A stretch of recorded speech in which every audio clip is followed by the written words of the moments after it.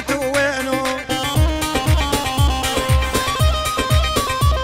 واللي يشبه خشب الضامر هجات بعينه واللي يشبه خشب الضامر هالذابح بعينه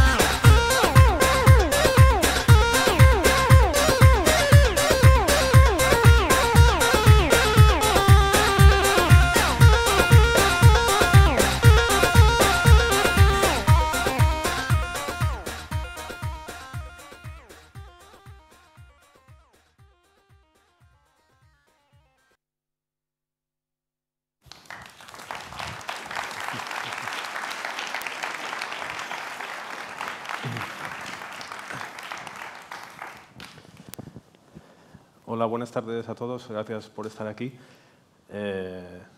Yo hablaré en inglés y vais a tener que soportarlo, pero no está mal porque es adecuado a un festival del humor, porque es un inglés terrible el mío. Entonces, sí que le pido disculpas a la traductora. It's a great pleasure for me to introduce to you Khalid Albaih, who is a great guy, and not only because he's tall, but he was born in Sudan. He's grown in Romania, and he lives in Qatar, and he works in internet. So it's an interesting mix. Yeah. And in fact, he has a secret identity, like Superman, because in the real life he works in an office. And before he became famous, nobody knows he was a cartoonist. And he became famous, and he became a symbol of the Arab Spring in Egypt. And with his drawings, when people begin to use it, he published on the internet, and people begin to use it freely. And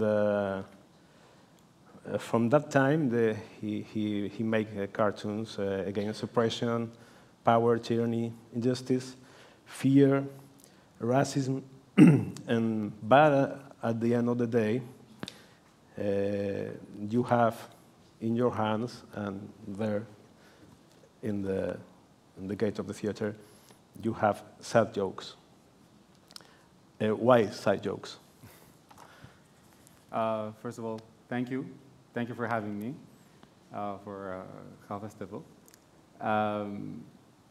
Sad jokes because the situation is sad, because we come from a region where, not only in our region, but the situation in the whole world right now it needs rethinking. We need to think about what we're doing. And it's sad because we're not really thinking about everyone. Everyone is just thinking about themselves. Mm-hmm. So this is the sad part. Working, it's completely different working from the inside in the Arab world, in the Islamic world, where you live and where you work, no? Because we used to see this region like, for example, with the Charlie Hebdo thing, and they judge all the things that from our point of view. And working from the inside, as you do, is completely different because you risk your life and you can be arrested or deported. So what is your daily life as cartoonist, working with all that red lines around you? It's not only cartoonists or journalists that face red lines. It's everybody. You know, everyone from a child to a 90-year-old person has a lot of boundaries has a lot of things that you know not to say or not to do. Not only in a religion aspect, not only in a political aspect as well, even in a social aspect. So our whole life is defined around these boundaries. We have boundaries that, that we consider part of our culture. Not necessarily a bad thing, we just, this is how we are. So some of it is bad, of course, and this is what we try to, as cartoonists, talk about. And generally, as cartoonists, we talk about 90% of the things we talk about are negative, So we need to talk about these things. And the threats and the uncertainty of you not knowing what's going to happen because of something you wrote or something you drew or something you said is across the board, everybody. So it's not only cartoonists. So everybody lives in the same kind of restrictions. Of course, it's harder for more people, some people than others. But it's something that you learn how to work around. So there's a lot of things we don't talk about directly. So we talk around it. So I think we become more creative in that sense, that the jokes are not direct, the cartoons are not direct, and because people accept it better that way, you make them think without harassing them into you have to accept this in some sort of way. But it is difficult, definitely it's difficult, but part of our job is pushing these boundaries every day and just seeing what's going to happen. I mean, there's no guarantee, but you just do what you can every day, and the most important thing is to create a conversation, because I'm not saying with my work I know what's happening. I don't, and that's why I'm asking these questions through my work, So working online, you get to ask these questions and you get to push these boundaries better than you do it if you work for a newspaper or for something official. So a conversation happens in a region where conversation does not happen. There's always war, everybody's very stuck to their ways. So young people spoke online, and an Islamist speaks to communist, a communist speaks to whatever, and everybody talks. And everybody learns, They don't necessarily have to become friends at the end, but everybody talks. And I think that's the important thing, is that we learn we learn about the other side. But you described these societies like the people live in their own boxes. So for you, I guess it's a problem just to find a common language for everybody in his own box. Yes. How do you do that? Visually. I mean, the reason why I chose to work in cartoons, calling it political cartoons, is because it's approachable by everyone. You don't have to be a professor in a university. You don't have to be somebody that goes to museums and likes art. You could be anyone. The 7-year-old child or a 60-year-old person can understand the cartoon and can relate to it, of course, if it's good. So this is why I like that. That's why it's approachable, with the medium, and of course not using language, breaking that barrier of language. I mean, most of the time, growing up, because everybody in the Arab world speaks dual languages. Like the people in Morocco speak Spanish and French and Arabic. People in the East, like Egypt and the Gulf countries, Sudan, we speak English and Arabic. So we see what the news in English says about us.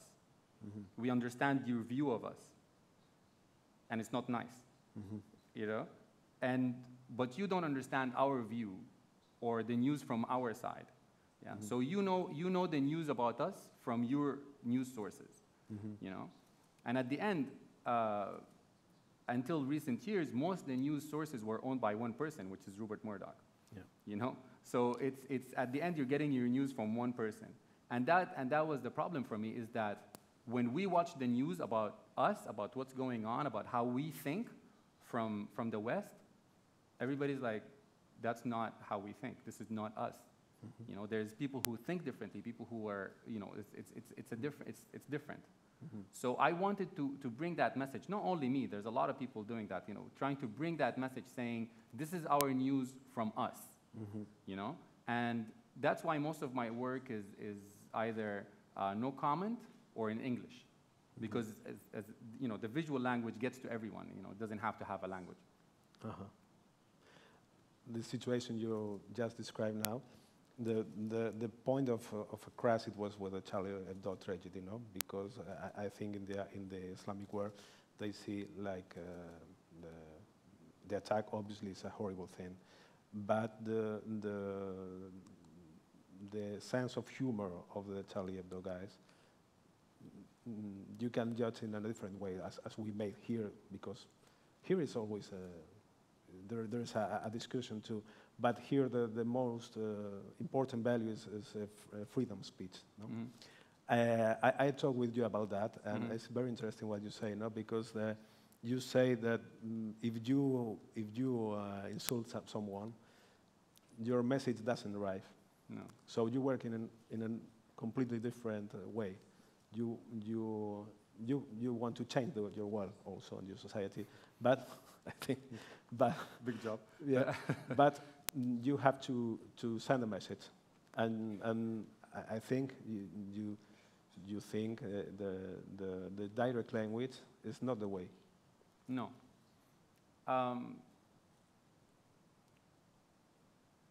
The way that Arab cartoonists or cartoonists from the region, even African, like everything, mm-hmm. you know, all the countries that we don't have as much freedom of speech as you do mm-hmm. here in the West, even though that's doubtable now. Yeah. After the whole NSA and mm-hmm. Edward Snowden and all of that, you know, where is the freedom of speech now? But also, we try to reach our audiences because we do risk our life every day mm-hmm. to reach those audiences. So we don't want to insult these audiences in a way that they will, you know, mm-hmm. it will divert the message, mm-hmm. that they will not look at what I am trying to say or the question that I am trying to ask. They will look at something else. Mm-hmm. They will be insulted. They're like, oh, I don't want to listen to this guy because, you know, it's, mm-hmm. it's vulgar. And it's also because it's very important to understand the background of what you're trying to do. Mm-hmm. You know, you have to study what you're presenting as in this cartoon or in this question mm-hmm. that you're trying to ask. It's not a joke. Mm-hmm. It's not. It's because it's really not a joke. You know, mm-hmm. people die every day, and mm-hmm. for less reasons than you know, drawing the prophet or whatever. Mm-hmm. And historically, there are illustrations of the prophet, mm-hmm. but this is not the problem. The problem was not that you know, if they drew the prophet. The problem is that you upset 1.6 billion Muslims mm-hmm. with these drawings. Every Muslim is upset. Mm-hmm. 3 people made this attack, mm-hmm. but every Muslim is upset, mm-hmm. right? So is that what you want to do as a cartoonist, as a journalist, as a human being? Is that what you mm-hmm. want to do? Upset 1.6 billion people mm-hmm. because you have the right mm-hmm. to do that? Of course you have the right to do that. Mm-hmm. You know, you come from France, you know, the country of freedom of speech. You actually owned their land. You mm-hmm. actually owned Algeria for 300 years. Most of these people that came from Algeria lived in France. They're still not integrated in society. They still think that they're second-class citizens. In many cases, they are mm-hmm. second-class citizens. So, and they feel like they're neglected as a part of society because of their religion and so on. So if Charlie Hebdo, as a French magazine, if I'm a French cartoonist, do I want to help these people feel better, more French, tell them that, listen, we are one, there's definitely problems that needs to be solved, there are issues that need to be changed? Mm-hmm. Or do I need to just tell them, no, you're stupid, I'm smarter than you, and I can say that. I don't care what 1.6 billion people think, because this is what I think. I don't care. 1.6 billion people. So do you think the Muslims in France will be like, yeah, you know, I like Charlie Hebdo, or yeah, I like French people because they respect me in that way, or, you know, no. Everybody's going to be really upset and thinks, yeah, you know, these people don't even appreciate it, because it's not about the subject now became drawing the Prophet, and this is not really the subject. This is not the subject. These terrorists were going to do an attack anyways. If they didn't kill the cartoonist, they would have killed somebody else. Because we're used to it. We know that. You know, Muslims are the biggest victims of terrorism at the end. You know, how many people died in France in the last 10 years? How many people died in Iraq in the last 10 years? You know, so it's not really about that. It's about you as a cartoonist, as a journalist, as a human being, thinking, what do you want to do with this? You know, it's not about being selfish and saying, yes, I can do that, which I think it's very selfish. No, it's about, for us at least, you know, we risk our life every day to try to you know, to get to the other side, you know, to try to ask questions, you know, not pointing fingers. So this is the problem. And if you have the right to, yes, of course you have the right to. You want to draw the Prophet? Go ahead, draw the Prophet. Excellent, go for it. But what did you do? If, for example, if you write the Prophet tomorrow, what happens? But you can't do it? Me? Yeah. I can, of course. Okay, yeah. I can. But why? Why? Why would I do that when I know that there is a better way to tell a message? You know, speaking to a crowd, as a journalist, you'll know that. Speaking to a crowd, you need to speak to the crowd in a way that they will understand what you're trying to say. Yeah. If you say whatever you want to say in the way that you want to say it, why are you talking to people? Who is this message for? Is this a message, or is this for yourself? Right? So for anybody, it's really about that. It's about trying to get to that person that you're trying to point out that this is your problem, or this is or we need to talk about this, or I don't like this, or whatever, you know. But if you say that, no, I want to do this because I can do this, okay. What can I say? There are free press in the Arab world, in the Islamic world. There are some countries that where you can draw everything or say anything. I don't think there's free press even in America. You know, because it's obvious what happened now. I mean, there's, you know, with WikiLeaks, with what happened to Edward Snowden and Julian Assange, who can't leave an embassy because he told the truth. A lot of these documents cannot be published. A lot of these documents were hidden from the people. So you know, it's different degrees. Yeah. You know, but at the end, we know, right? Our journalists know that they can't write everything that they want to write. But as I said, we work around that.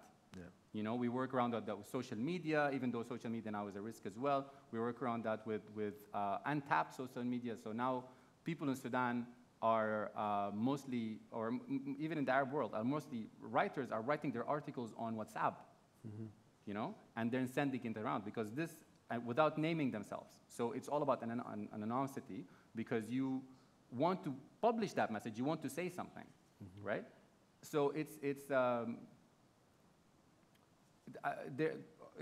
there's free press in the Arab world, I don't think there's free press in the Arab world, because everybody has a line, and that's why I like to be independent. That's why I like to work online. I like to do what I want to do, ask the questions that I want to ask, and I don't even like working with you know, the same publication twice, because once you do that, they're like, okay, so you're paid by the Americans, or you're paid by the Qataris, or you're paid by whatever, you know. So and nobody pays you, because I don't know if you know it, but he works for free. So you can use his drawings freely, whatever you want. You can take it from internet and put it then in the wall or whatever.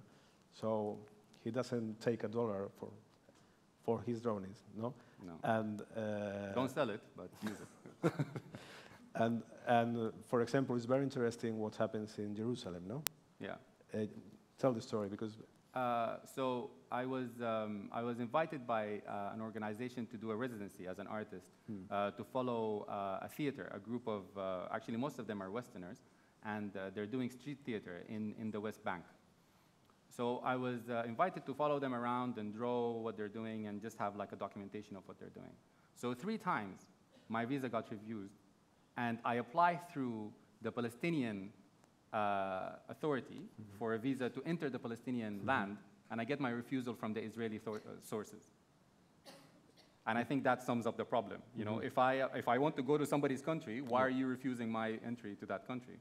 So 3 times my visa got refused in 2 different years. So I looked online, I asked online, does anybody know any artists in Jerusalem?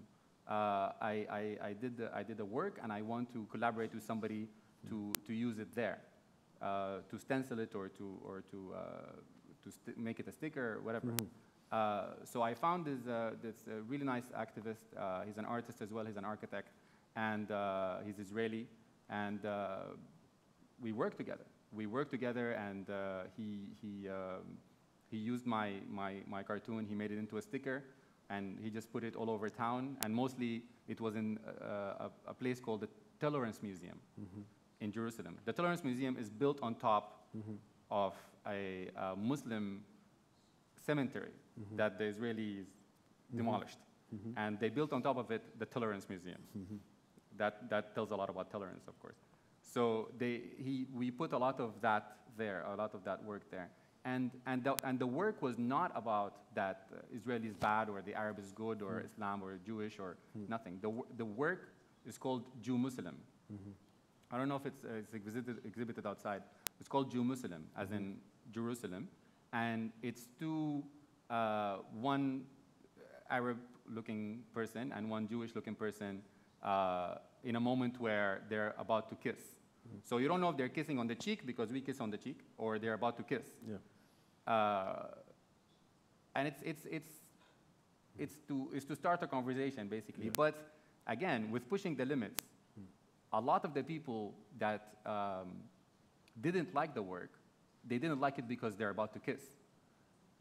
You know, they're like, so it's not about Jewish, it's not about Islam. About the war is okay. But yes, the war is okay, kissing is not okay. You know?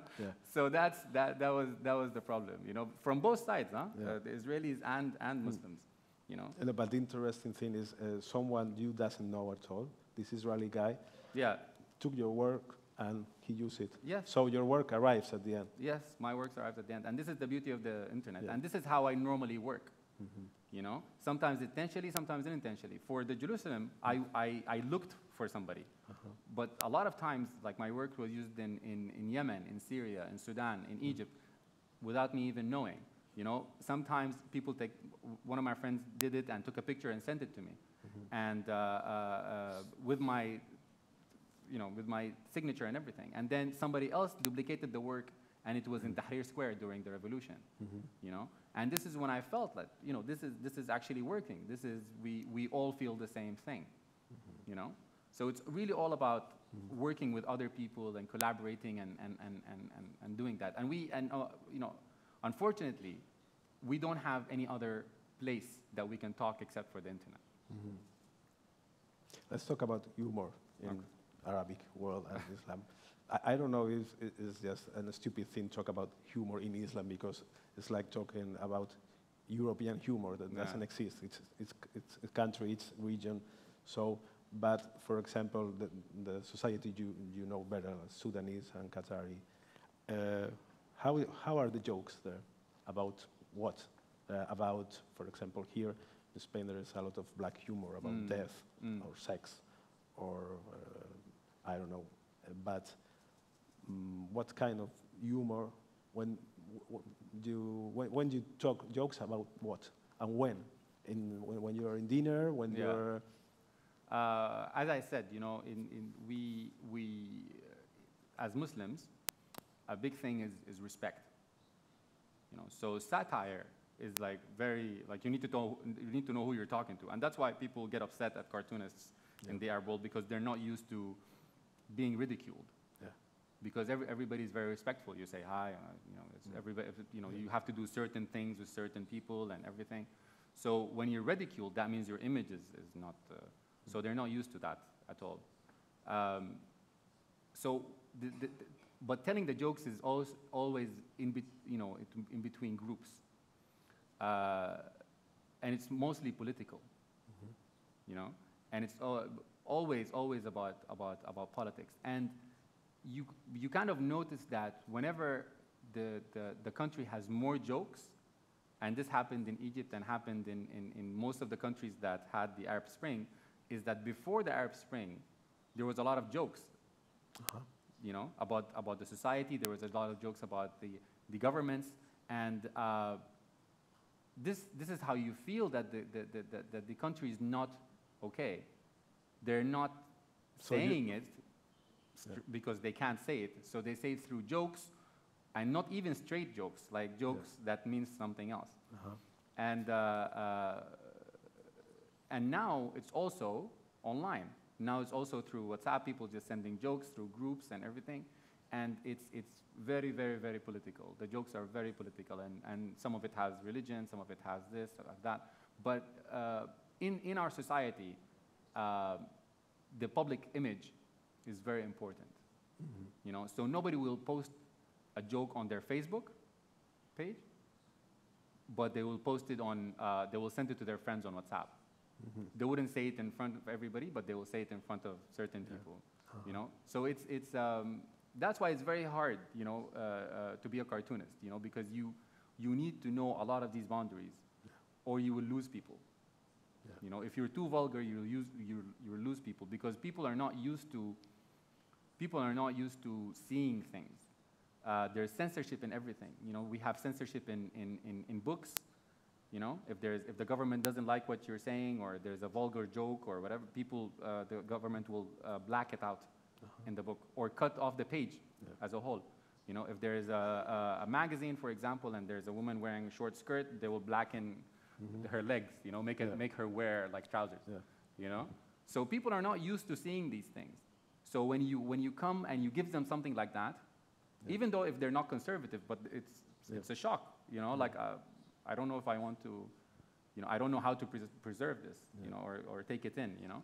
So this is why it's like, of course, this is not everywhere in the Arab world. There's a lot of countries that are, you know, more open, and you can see For things. example? You know, Lebanon, in Egypt, and Morocco. Kuwait?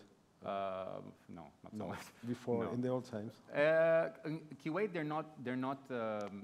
they're not conservative in their dress. Even though they're in the Gulf region, which is very conservative, but they don't wear abaya, which is like the black robe and everything. They don't wear that. You can if you want, of course, but it's not like Saudi, for example. You have to cover your hair and you have to wear this, and you know, not like Iran, you have to wear that. So in Saudi, for example, it's very funny. Like I go there, and it's just, for me, it's hilarious. Like I just go and look at everything. I can't do anything about it, of course, because I'll get killed the next day. But you go, and even the mannequins in the shop, they don't have a head. You know, they cut the head off. The advertisement, they cut the head off. There's no head. Women. Men, women, everybody. and anything. Like you're not supposed to look like alive. Which actually was in the Christian religion as well. That's why you see most the Roman sculptures with a broken hand or with a defect, just to say that, you know, God only makes something perfect if it's you know. So it's in every religion, but of course 1,000 years ago, not now. But in Saudi, it's still like that. But as you say before, in Saudi now there is a lot of Twitter activity and social networks activity. So there's something going on there. There's definitely something going on there. Definitely something going on there.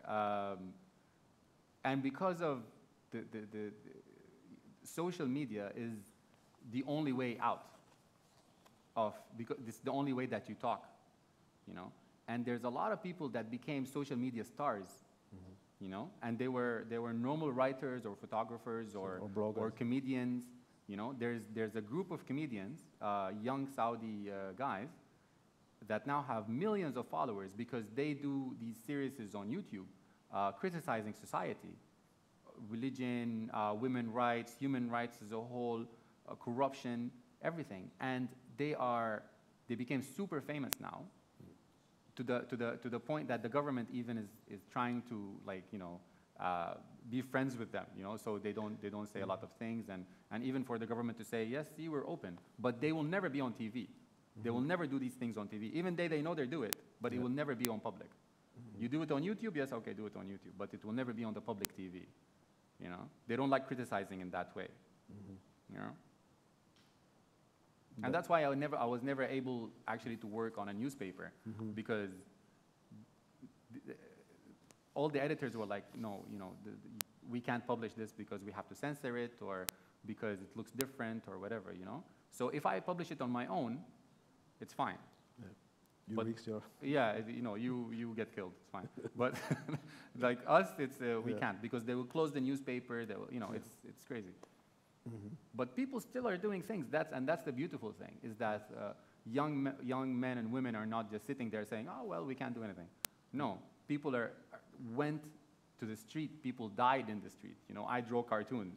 People died in the street. Actually to fight for that freedom, to do things. Yeah.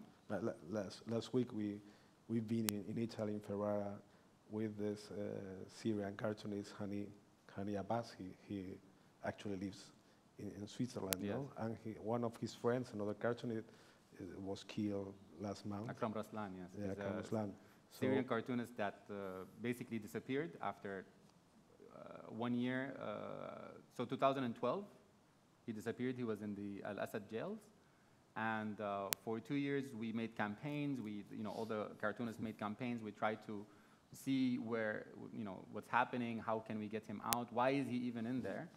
But at the end, they told his wife that he died. As simple as that. Yes, he died. They could say, yeah, we killed him.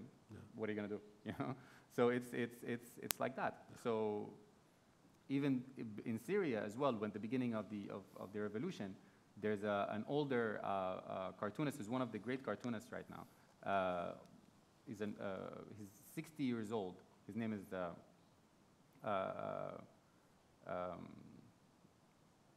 can't remember his name right now. But they broke his hands. They kidnapped him, and they broke his fingers. He's a cartoonist, and they broke his Ali Farzad? Ali Farzad, yes. Yeah. Ali Farzad. Yeah. So they broke his fingers. Yeah. So it's crazy what's going on. But that didn't start with the revolutions. Even in 1980s, Najil Ali, Palestinian cartoonist, was assassinated in London. Yeah. In I think it's like 83 or something. And the funny thing about that story is nobody knows who killed him. Was it the Palestinians or the Israelis? Yeah. And this is when you know that you're doing something right. Yeah. You're upsetting both parts. Yeah. But obviously there is humor in Islam and smiles and everything. But when you see these Taliban guys in TV, they don't laugh, never. They laugh about something, they make jokes, or I don't know. What do you think? I never met them. I hope I don't meet them. No. But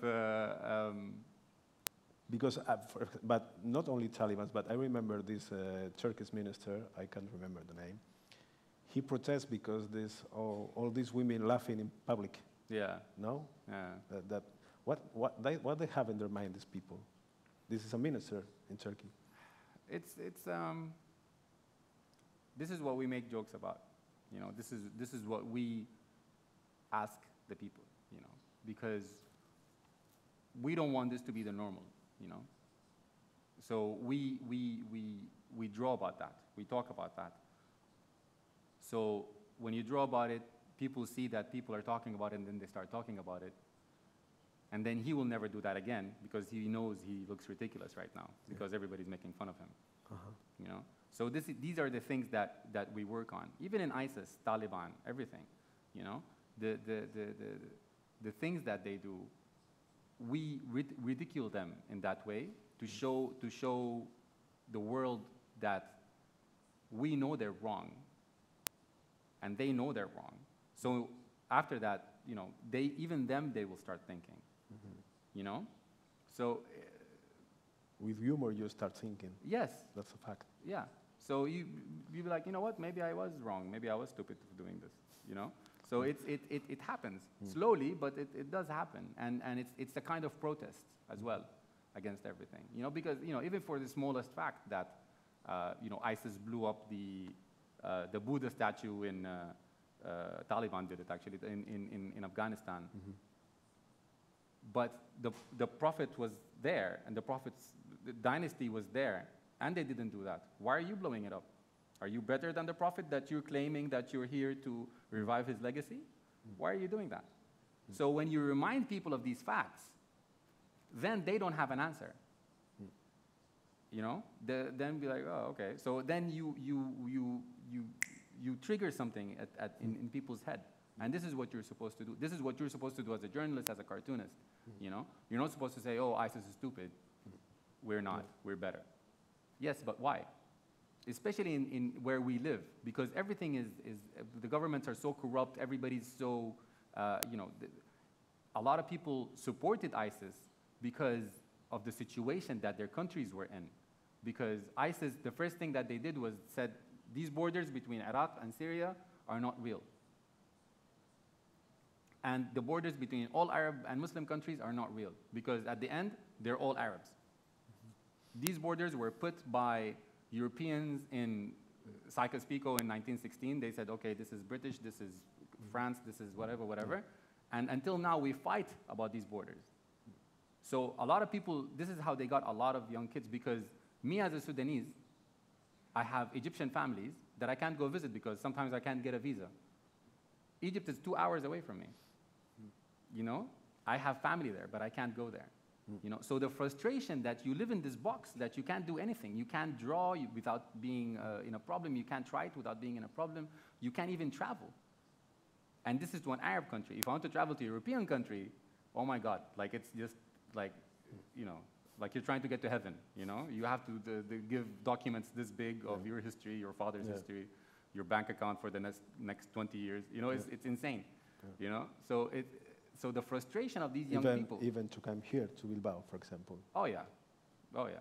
You know, yes, I had to meet the ambassador. You know, why are you going? What are you doing? You know, so it's just it's this fear.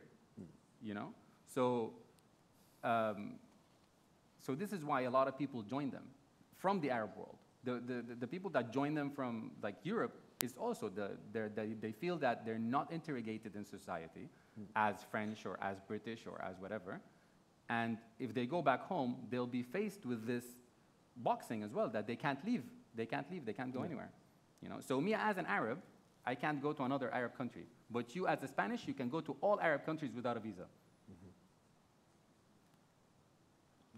Because it's borders that were made by like the French or the British or whatever. And these governments that are in place right now were supported by the West as well.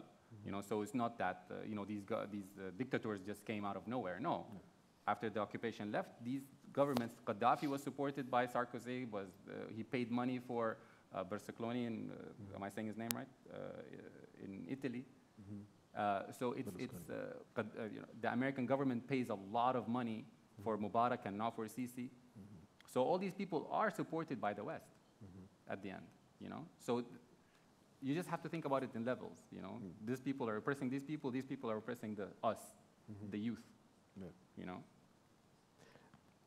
When you talk about ISIS and why people can understand them, and the main problem is education. Yes. Is the main problem. So it made people think for themselves. So you told me about this incredible story when you made a drawing, I can't remember what, and one ISIS soldier writes you in Twitter, or so you begin to talk with this ISIS soldier guy. Just it was an impossible conversation in real life, because for sure he kills you. But in that way, you can talk with him, no? Yeah. And you told me that you know exactly how they think, how their mind are, because you study in the same way, no? Yeah. What kind of education these people receive? And A very closed education, because especially when it comes to religion, because you study only that this is right and this is wrong, and you can't think about anything else. This is right and this is wrong. Everything has to stay the exact same way it is. The reason why this education, especially religion education I'm talking, why this religion education is set up this way is to protect the people in power, is protect these ruling families and mafias that are ruling these people, you know? So they show themselves as sheikhs and mullahs and religious people, so they stay in power, right? They say, you can't say no to me because I'm closer to God. I know more religion than you do. And they're actually, they tell you, in Arabic it's funny, it's like al-khuruj ala wulat al-amr. So wulat al-amr means, it's like something like your parent, you know, somebody who takes care of you, you know? So you cannot object to your parent, who's not your parent, who is supposed to be like a leader, you know?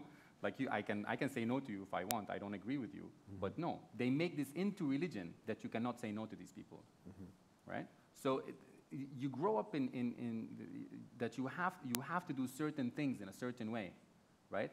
And it confuses you when you see that the people who are supposed to be the protectors of Islam are actually killing Muslims, right? So, you know, like they're supporting like the American invasion of Iraq, or they're supporting, you know, they're killing their own people, for example, or whatever. So these kids that grew up with all this religious education that's telling them not to think outside this box, the next thing after that is to declare jihad. Yeah? So for them, this is, I am going against somebody who's not obeying God's rule. So in this case, I can go against you because you're not obeying God's rule. This is what you taught them. So this is coming back to you. You taught them this, and now it's hitting you back in the face. So of course they're going to go join ISIS because they're fighting the enemies of God and everything, you know? So it hits them back in the face, basically. This is what happened. But there's absolutely no difference between ISIS and the other people. It's just exactly the same people. But these people are supported by the West. They're saying, oh, these are nice, good people. We like these people. They take care of our oil. They give us oil. They're good. ISIS is not good. But these people oppress women. These people oppress women. These people, Saudi hanged more people than ISIS last year. Even than the United States. Exactly. United States, you know, but it's okay. You know, they give us oil. It's okay. So, but ISIS, no. Unless they make deals, then maybe we can think about it. So the situation is like this, you know, they're doing the same thing. Why is this bad and this is wrong, you know? So it became like a territory fight, basically. And this is what we're trying to show, that there's no good and bad. You think for yourself. You try to think you know, see what they're doing, and you think for yourself.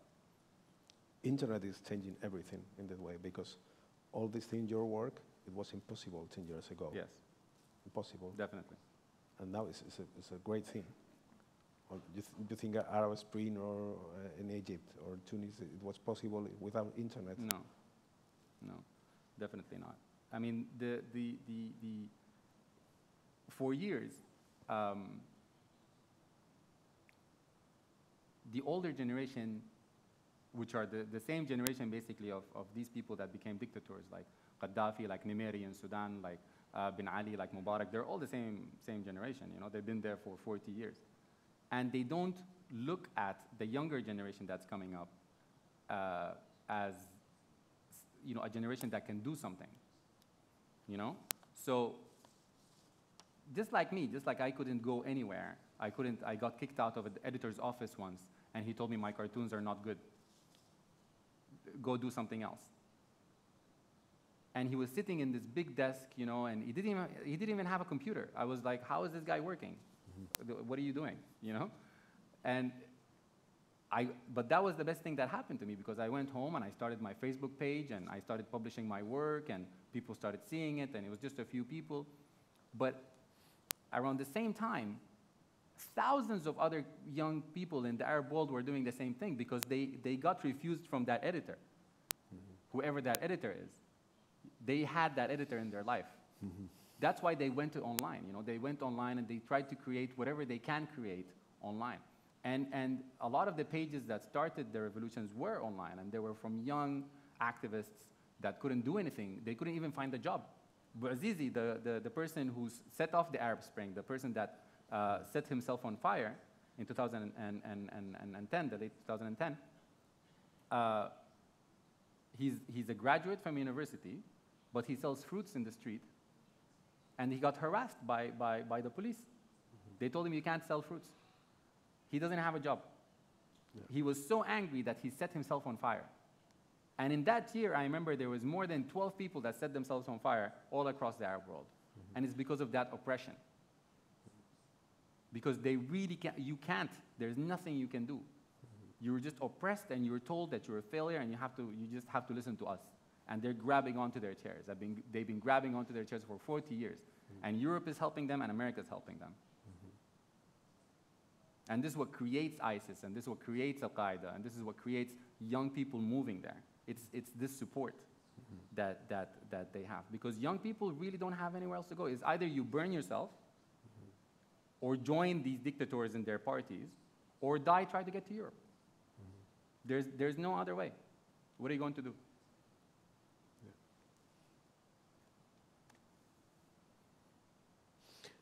We see the Islam often like a very, very close world, and but in fact there is a discussion about that. We talk about the Prophet and blah blah blah, but it's not a. There is a great discussion about it, about the things you can read in another way, and you can change, and could you explain about that, about this interpretation of Quran? It was closed centuries ago, and how is the discussion now about that? Not to take literal the Quran and all the things. Yeah, I mean it's you know, Islam, like all other religions, has different ways of thinking, you know, but obviously the ones that have power are the ones with money. Which are obviously the most conservative ones, right? And they say, you know, that you cannot think about new things in Islam now. That door is closed, and this was what, 4 centuries ago or something, 5 centuries ago. That the door is closed. You cannot think about anything now. Yeah, in a theological way. Yes. Yeah. Right. So, so whenever you try to do something new, it's a problem. No, this was not during the Prophet time, and these 4 imams who died 500 years ago said that we can't do that, so we're not going to do it. Because then that means you are an infidel, and I can kill you. Very simple. Very simple, right? So they forgot about how before these regimes came into power and made them think like this, which is less than 100 years ago. You know, the imam or the sheikh or we call them ulama, which are teachers, right? Now ulama means a sheikh, like a person who knows religion, and only knows religion. But in Islamic history, a alim, a scientist, literally the translation of it is scientist. So there were astronomers, there were doctors, they invented geometry, they invented all these things, the philosophy. So all of this now, we don't even study this. This history is dead. You can't even study it. Like anything that has to do with thought, that has to do with new ways of bringing things and thinking about things, they kill it. Because they don't want you to think. Because if you think, you'll know they're wrong, and this will start a problem for them, you know? So this is what happened. Like you need to keep these people under control with literacy. You know, like you just don't want them to study. You don't want them to know, right? And the alim now became only a scientist in religion, which he was taught that it was shot 500 years ago. So he thinks like 500 years ago. He doesn't think now. He thinks like 500 years ago. Of course, there's a lot of ulama now. There's a lot of Muslim scholars now that are brilliant, that are revolutionizing everything, you know, because of the internet. Now they have an outlet, you know. So there's a lot of, you know, now young, relatively thoughtful, open Muslim scholars who try to say this is not the right way to do things. Let's do it a different way. Of course, they can't say everything in the open because you know the governments will hunt them down, the terrorists will hunt them down, everybody will hunt them down. But they talk about new things, you know. Yeah, they push the line of the limits. Exactly. Like as you do with as many of us do, and unfortunately, a lot of people died trying to do that. You know, like Akram Raslan, the cartoonist, like 200 university students in Sudan that the media didn't even mention in 2012. 200 people died. Nobody cared at all. You know? So death became part of our life. And numbers, everybody just became a number. You know, like, oh, 200 people died. Okay. 10 people died. Well, it's not that bad. You know, it became like, you know, we can survive with that. 10 people, it's all right. It's not that bad. But when 10 people die in France, wow, that's a big deal. 10 people died in France, man. French people died. That's a problem. Countries will get invaded. Innocent people will die. Drones will be flying over your house. You know, so you put yourself in the shoes of these people. You know, that if 200 of them die, it's okay. But if 10 people die here, then that's a problem. The fear today is a great. The feeling of being inferior. Inferior to your government, inferior to the rest of the world, inferior when you go try to travel, inferior when you do anything. You're nobody. Nobody. That's why most of them, again, join these radical groups or do something else, like, you know, or try to cross the Mediterranean. Cross the Mediterranean, exactly. Or burn themselves. Okay. No sé si alguien quiere hacer una pregunta de lo que sea, tiene curiosidad. Creo que hay algún micrófono en la sala. Si alguien puede levantar la mano. Hay aquí una persona aquí delante, en la cuarta fila. La quinta.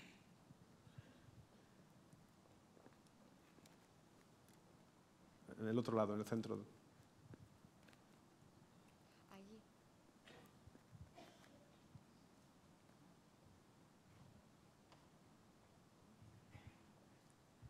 Hola y buenas noches.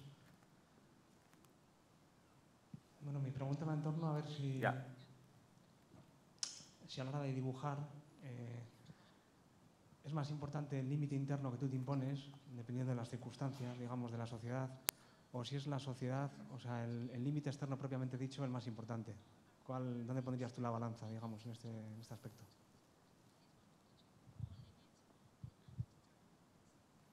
What are the external limits? What do you mean? What does he mean by external limits?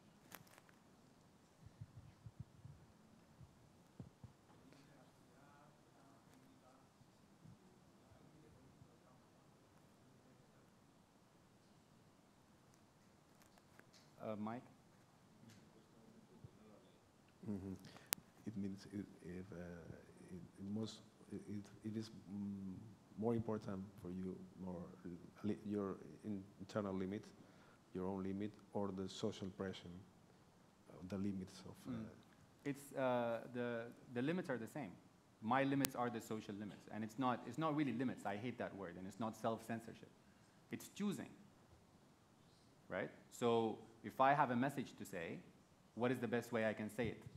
So I can get to you, and I can get to somebody in Pakistan, and I can get to somebody in Sudan, and I can get to somebody in Australia.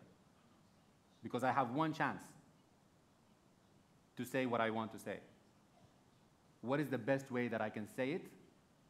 It's not really about offending, but it's about getting the message through. You know? So it's not about limiting myself, oh, I can't do that, I'm such a victim. No, it's about using my head to deliver this message to as many people as I can without diverting the conversation from it.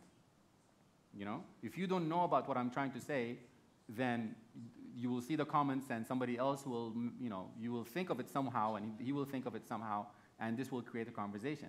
And you will get to talk to somebody from Pakistan. And that's what I want. I want you to know what somebody in Pakistan thinks. Right? You told me when that time you draw the king, the emir. And Yeah. It was the first time at all in history. Is this going to be in camera? So one day you broke a line. Yeah. And you say, okay, I make it. Yeah. And the next day you've been like that. Yeah. Waiting for something, nothing Yeah. happens. Nothing happened. So you play with these limits. Yeah, you push.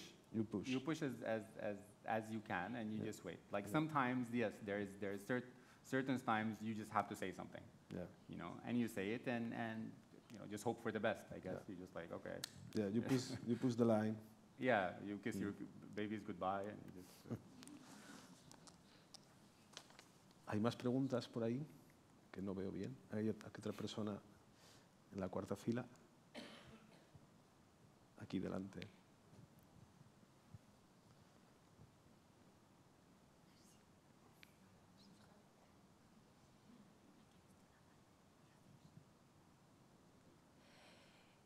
Buenas tardes, me ha encantado la charla y me dirijo Thank you.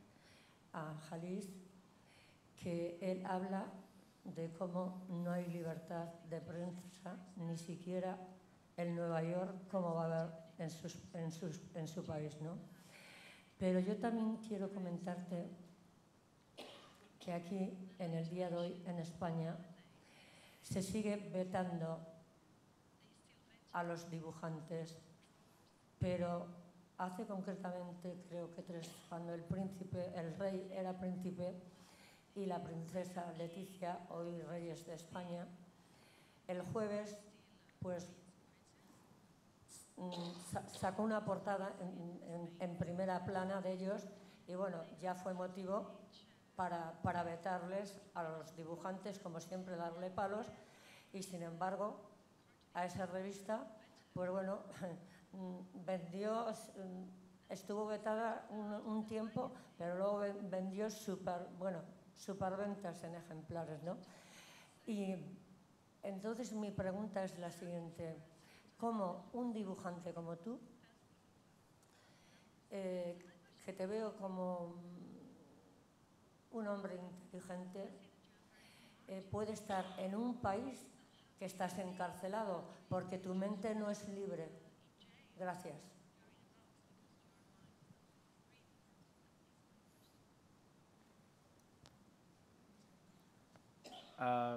It doesn't matter where you are.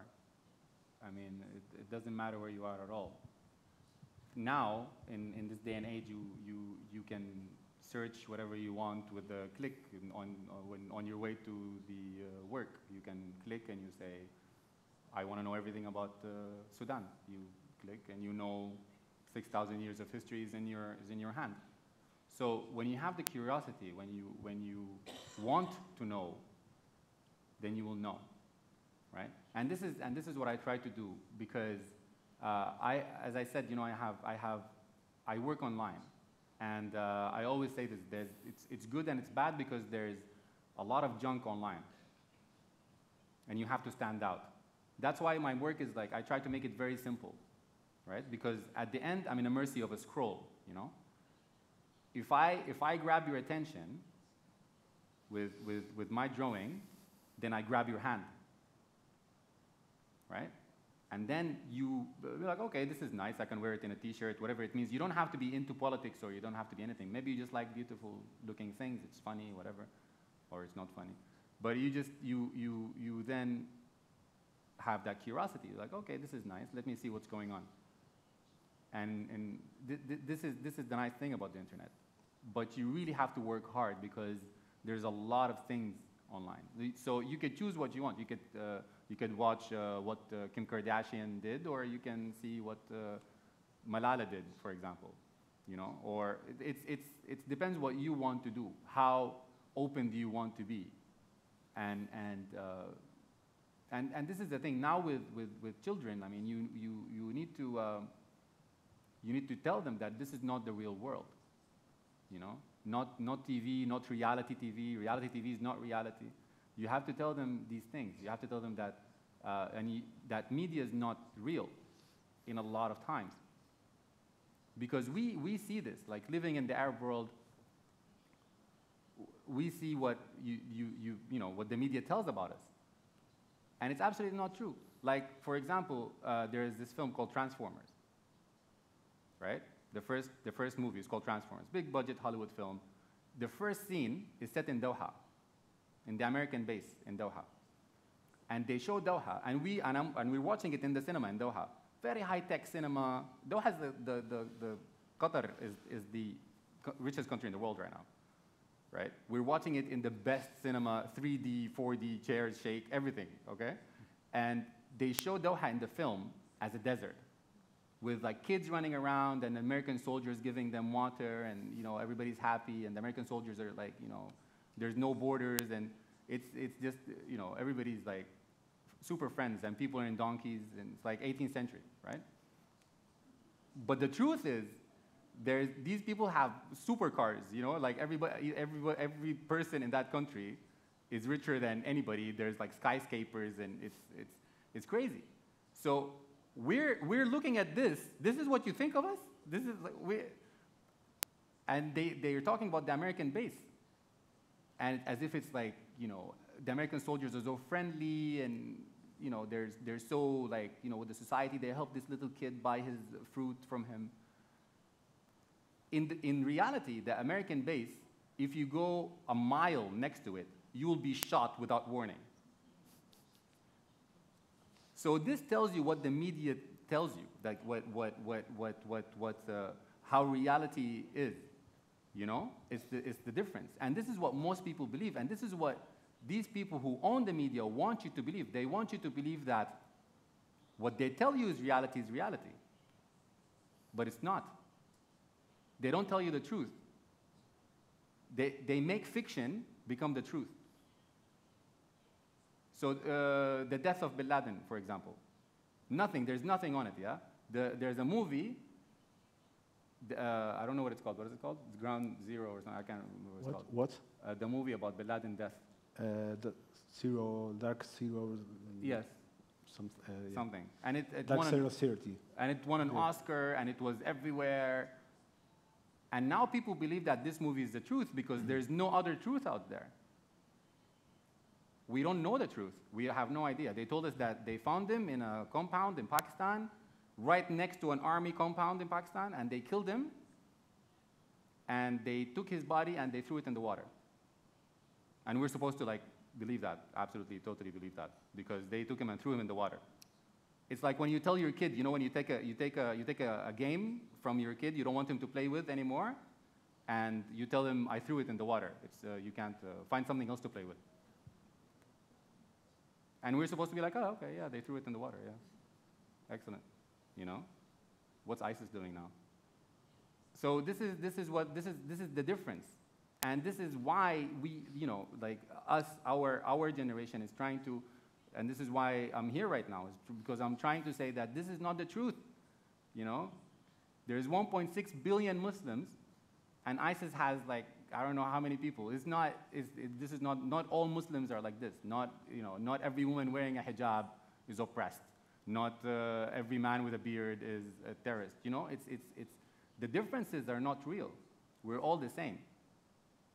But this is not what they, whoever they are, want you to believe in, because they want to keep that fear. You see a black man, you're like, oh, he's going to rob me, or he's going to try to sell me something, or, he's probably starving and back at his home. You see a Syrian refugee. You see an Arab, he's probably like whatever. So it's like the stereotypes. And this is my problem with Charlie Hebdo as well, is that we all, as cartoonists, we use stereotypes because we want to grab your attention. And this is the only way that you will know I am talking about an Arab is if I drew a fat guy, really rich, with 4 wives. Then he's an Arab. This is the image that you have in your head, right? So I draw that, but I try not to make that the truth. When you draw that as this is the truth, then this is the problem. When you feed into that negative stereotyping, this is the problem. So Charlie Hebdo and the media or whatever, they don't build bridges, they widen the gap.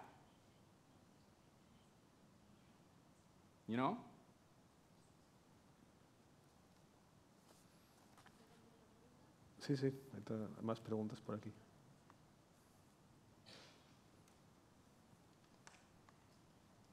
Buenas tardes, voy a ser muy breve. Se ha hablado de periodismo, de política, todo a nivel de hombre. Yo quisiera preguntar si la mujer tiene alguna participación en estos comentarios, o hacer periodismo, o hacer críticas a nivel, no sé, a un nivel político, a ver si se le permite, o existe, o lo hace. Perdón. Vale. Yes, very much. One of the best cartoonists in the Arab world now is a woman from Egypt. Her name is Du'a al-Adl. And she worked so much against, during the revolution and after the revolution, when the Muslim Brotherhood won the election, they have threatened her, they have everything. Even though she's like, she even wears a hijab, but she was against the Muslim Brotherhood. It doesn't mean anything that you're a Muslim, that you're against the Muslim Brotherhood. So she's a hero, right? In Sudan, where women were always part of society and a strong part of society, we never had the torture and everything, Now they're kidnapping. They kidnapped this journalist, a woman. They kidnapped her from her house. She disappeared for 3 days. They raped her, tortured her, shaved her head. And when people started talking about it on social media and trying to look for her and everything, they threw her in the street. And then said, we don't know what happened to her. It wasn't us. We have no idea what happened. It's not the government. Why are you saying it's the government? So women are part of our society. It's not like men are doing everything. No, we are all in this together. We're all fighting to, do this together. The people who, the women who are trying to drive in Saudi right now, and they go to jail because they're trying to drive. It's women. 2, 3, 4 of them did it, and it was like also a social media campaign. All the women tried to do it at the same time, and women are doing amazing things. It's really it's an effort, but everybody's trying to do things. Men, women, young, old, everybody's trying to do things to change the situation. But for the situation to change, we need to work together. We need to understand each other.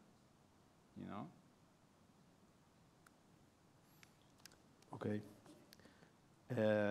We finished, so thank you very much to Khalid and for everybody to come here. And it was a great pleasure.